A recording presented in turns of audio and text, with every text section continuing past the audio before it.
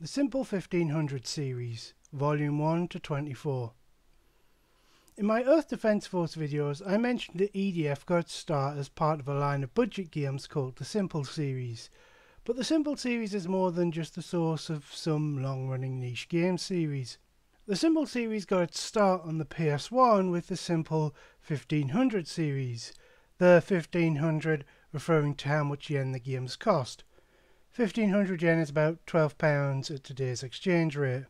That's what I'm going to be looking at this video. The games, that is, not the exchange rate. While many of these games were typical budget game crap, you know, mahjong games, card games, sports games, and generic genre games, there were some unique games to come out of it. And I'm not just talking about Earth Defense Force and One Chambra. If I were to speculate, I'd say there were two reasons for this. First is that the games were cheap to make, and with less money on the line, they could afford to take some creative risks. Second, because these games can't compete in terms of graphics, content, or advertising, they had to stand out in other ways. Having a unique or wacky premise was one way to do that. In total, the 1500 series had 104 games, and I'm going to review all of them, kind of. See, I don't read or speak Japanese. That's not really a problem.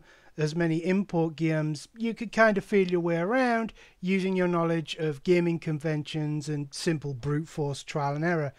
But there's a lot of games that I can't play even with that method. I don't know how to play mahjong. I don't know how to play hanafuda. I don't know how to play poker.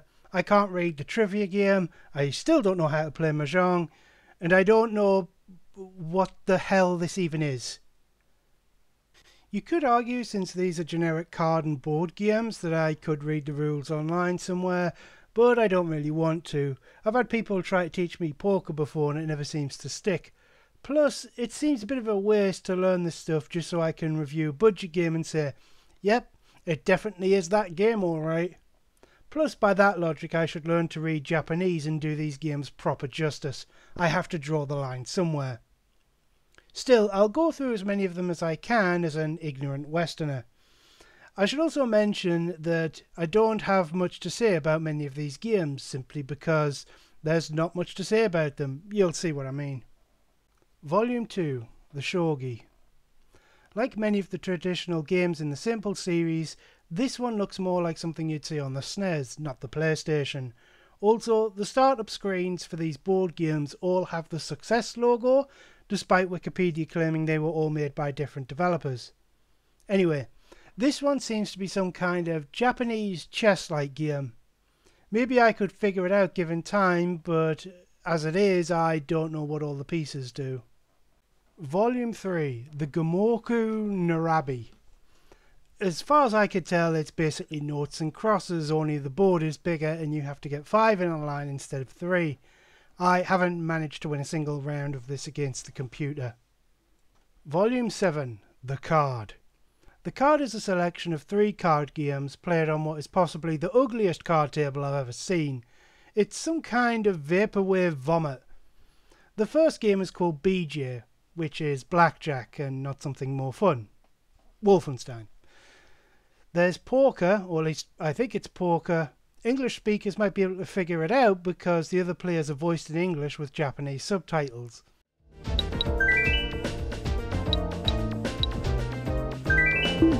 Call. Drop. Raise. Though why you'd play some obscure Japanese PlayStation game instead of one of the many other poker games available is a question only you can answer. I don't know what the third game is supposed to be. So not knowing how to play the other games, I played blackjack. It's easy enough to figure out. The first 2 options are draw and stick, or hit and stand if you want to be all cool and Las Vegas-y about it. The other moves I couldn't figure out. One seems to be give up, but you get your bet back, and I assume double down is in there somewhere, but I didn't bother figuring it out. Volume 8, The Solitaire. Solitaire is not the card game, which was surprising. It's some kind of puzzle game where you make marbles hop over each other. The graphics and music are nice, I guess, but it's not my kind of thing. Volume 9, The Chess. It's chess. Volume 10, The Billiard. Now we're getting out of Shovelware Town and into the real games.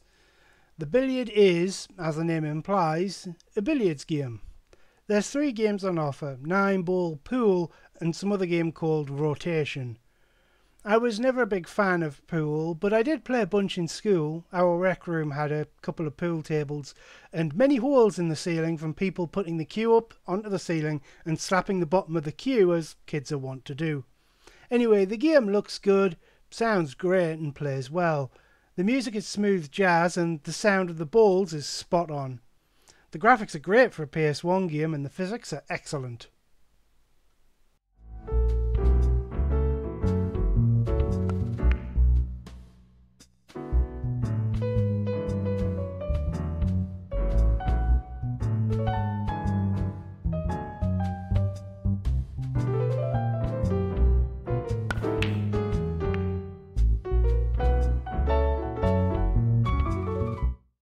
Even the AI is good, being competent at the game but still making mistakes occasionally. Another thing that helps is that while all the menus are in Japanese, the game itself is in English. Overall, I like the Billiard. While I'm more of a fan of action games, I can imagine booting this up again if I'm ever in the mood for some virtual pool. Volume 11, The Pinball 3D. You ever play that Space Cadet pinball game that seemed to be on almost every Windows computer back in the day? Well, the Pinball 3D is basically that. I've never really been a big fan of pinball, real or virtual, so this game wasn't that interesting to me. Still, I think calling it 3D pinball is a bit of a stretch. There seems to be 2 tables and they're pretty bare bones. Basically, they're just pictures with lights on them. I'd have preferred it if they went crazy with it, but whatever. One thing I didn't like is that both tables have a path around the top that drops the ball right between the flippers, so if you're unlucky, when you pull the plunger, you will lose the ball immediately.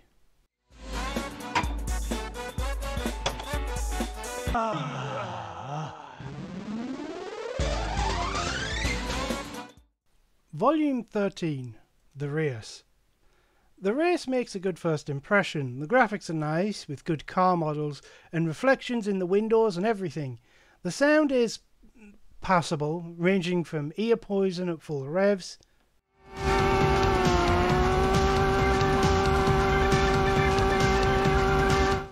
to nice reverb effects when going through a tunnel.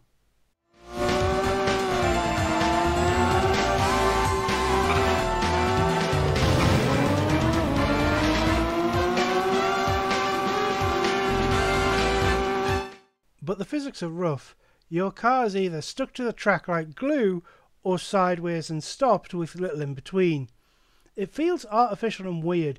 The hitbox on the car seems large and inconsistent, making me afraid to go near anything. I raced on 2 tracks, then I unlocked the second car, which I just couldn't control. One weird thing is that the game is full of references to Simple 1500, making me think they were proud of this one. It even got an English release. This is the first Simple series game from Tamsoft, who would go on to make bigger and better things. This game though, it plays like crap.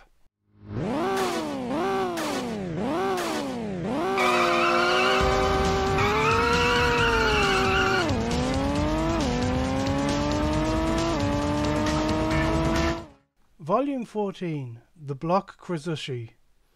It's Breakout. There are power-ups to make the bat wider, and you can make the ball go faster and break through multiple bricks at once by pressing X at the right time, along with other minor mechanics, but it's basically Breakout. Volume 17, The Bike Race. This is a weird one. The Bike Race is a dirt bike game and obviously a budget game, but it has licensed bikes and even some FMV. But the physics, holy crap, the physics. I know it looks like I'm playing badly in these clips, but the controls are simply broken. The bike doesn't turn, it strafes. But this isn't the kind of game where the bike drives itself and you switch lanes. You have to turn the corners. Eventually I figured out that the bike will turn if you hold square, which is the brake, but doing so can cause you to lose speed. often turning you so sharp that you hit the inside wall. Holding the accelerator will turn you sometimes, but only sometimes, and trying to turn without holding the brake or the accelerator will cause you to strafe. Despite these crippled controls, I did manage to win the races and unlocked an FOV clip of a guy doing a wheelie in the next tier of races. I kind of wonder who this guy is. Is it stock footage? Is he a well-known rider? Or is he one of the devs or something? These days there's no real reason to play this, especially when options like Ricky Carmichael's Championship Motocross exist on the same console and is way better in every way. Volume 18. The Bowling. The Bowling is a bowling game. There's bowling, a quest mode where you do specific challenges, and a special mode on a giant space bowling alley. The graphics are nice enough and the gameplay is simple. Set where you aim, how much power you want, and then press the button at the right time to determine accuracy. The more powerful the shot, the faster the accuracy meter swings. There seems to be a limited amount of aftertouch as well, allowing you to steal the ball down the lane. There's not really much to say. I was surprised by the inclusion of quest mode, since so far these simple series games have been pretty bare bones, and I personally found weaker, more accurate shots to be more useful than powerful shots, but in the end, it's a bowling game. Volume 19, The Sugoroku. It's a roll and move board game. You choose a character and play. The characters don't change anything as far as I can tell, and there's no mini-games or skill to it as far as I could tell. It's completely random, so there's not much to it. I didn't even complete a full round as I got bored long before getting close to the end. The menu music was fun though.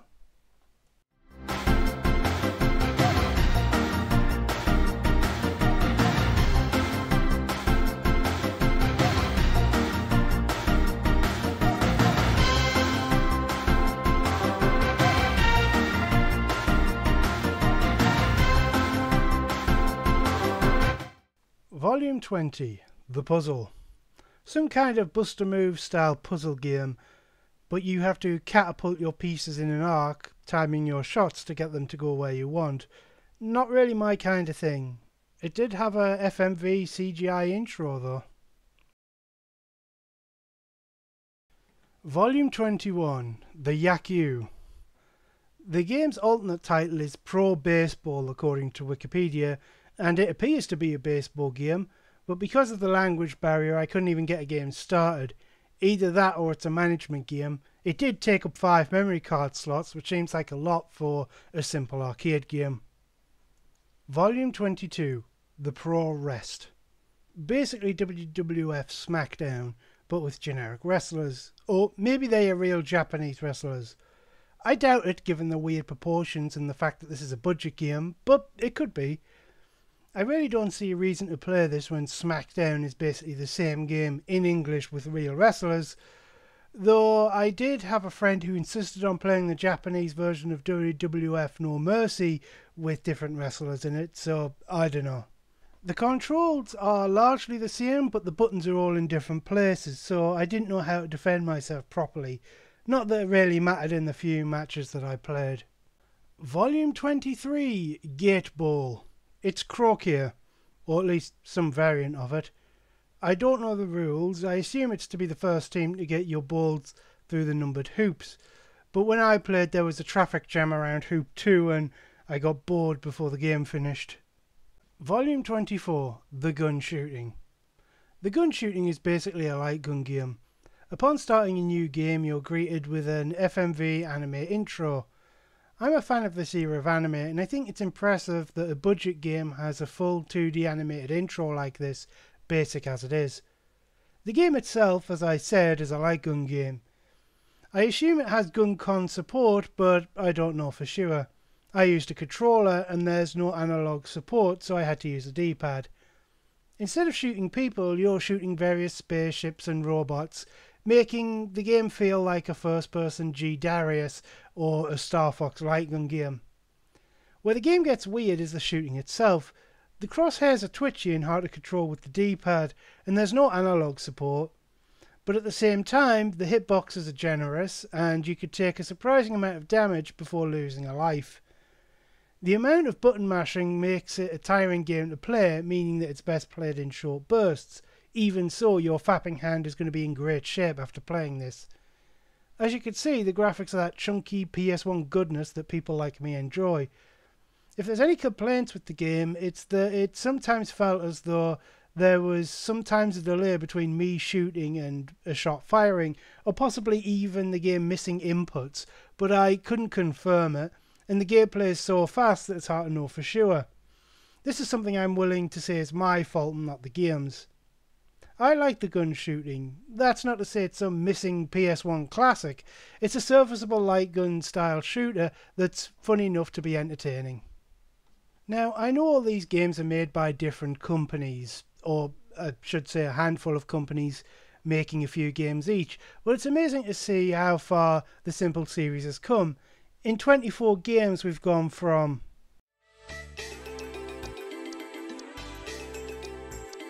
to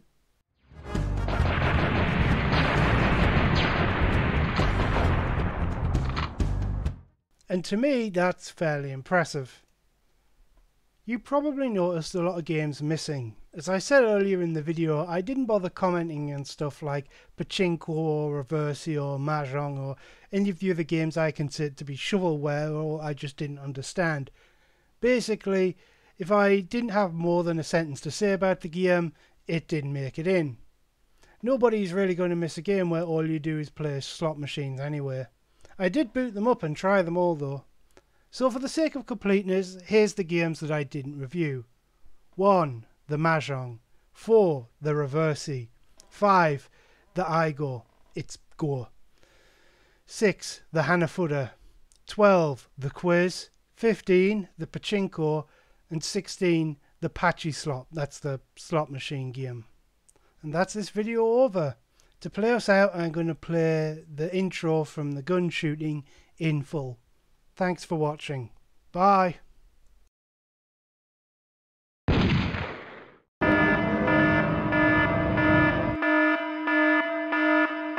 病院スクランブル。警察隊が密漁団の行動を確認した。緊急出動態勢。遅れるな。